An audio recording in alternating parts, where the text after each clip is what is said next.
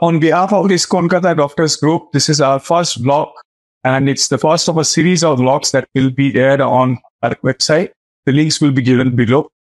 The first one, I will be interviewing our president, Binayak Sinha, and it's on the excitement of the upcoming SWOL trial. But for physicians and also for patients, we need to understand what we are talking about in plain and simple terms. I have 3 or 4 specific questions for you. One, unlike the past where we used to only target glucose for lowering of glucose of sugar and then wait for benefits from the point of view of kidney or heart. Now we are talking about group of drugs like GLP-1 and SGLT-2, which can benefit irrespective of glucose control. I need to know from you, what are these group of drugs which are called GLP-1s? So there has been a paradigm shift. It's just revolutionized diabetes care, as we know from it. And what has happened is, in the past, we used to control glucose, but that didn't seem to impact the heart too much or the brain too much. We then came up with various groups of drugs like SGLT2, GLP-1 receptor analogs, which are basically drugs which buff through the intestine and through the intestinal hormones, works in the pancreas, and also other body parts like the brain. So it not only reduces blood glucose, but has some pleiotropic, as in other words, other benefits as well, which is body weight reduction, improvement of the cardiac function, etc. But still, we were not convinced about it. We wanted more proof. So there were some cardiovascular outcome trials. And these convincingly showed us that these group of drugs, not only do they reduce blood glucose and reduce body weight, they do not cause hypoglycemia, a feared side effect of diabetes therapy, but it improves cardiac outcomes. There's a reduction in the number of events of heart-related deaths and heart-related events that we see with these group of drugs. The second part is, these are now well established over the years, but we see a paucity of prescription. You had once shared with me an algorithm called the simple algorithm by Forbes and Hendrick, saying that one is lower glucose, another is modified disease. These are probably disease-modified drugs. Yes. What would be your suggestion to patients going to a physician and asking that, I've heard that we have such a group of drugs, or a physician's thinking it is so costly and not discussed? Well, how do you see it from both the sides of the table? There is no doubt that these are expensive drugs. And, there's no taking away from it. But I think there has to be a frank and candid discussion between the patient and the doctor. That, this is what you benefit. And this is the cost of that benefit.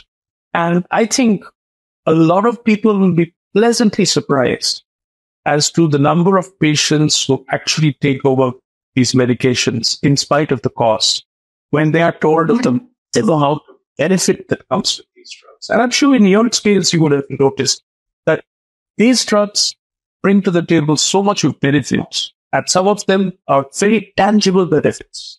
Patient getting good blood glucose control, no hypoglycemia, definite reduction of body weight.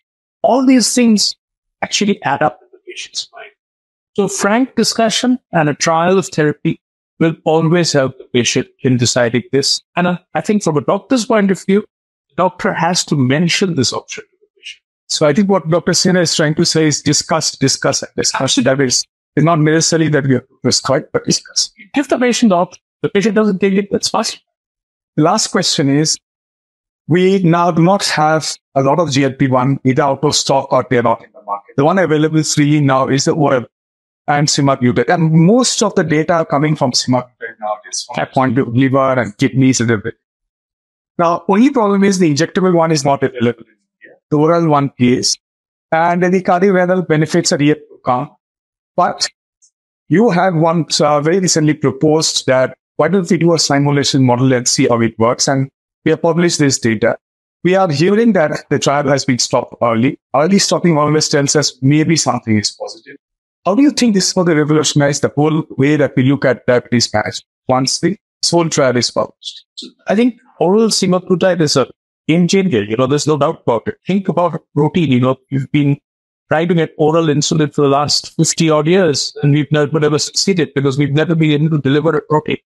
So I think hats off to the scientists that they have actually managed to come up with a way of being able to deliver an oral protein which doesn't get degraded in the stomach.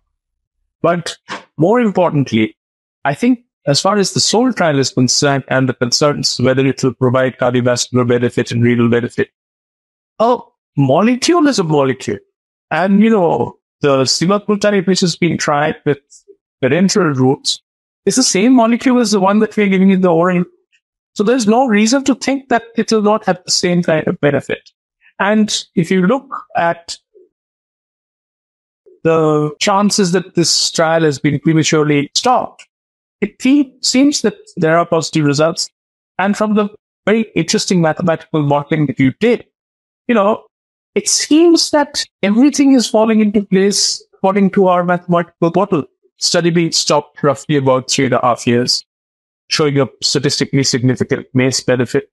And I think this is a very important space to watch because A, it's oral, B, if it also has cardiovascular benefits, total game changer. There will be no other drug in the picture because oral always will win over these injectable molecules. Thank you. Thank you, Dr. Sinha. So every blog will have some take-home messages. 3, these are game-changing disease-modified molecules. 2, discuss. And 3, let's wait for SOUL because this might become a game changer. Thank you very much. Thank you.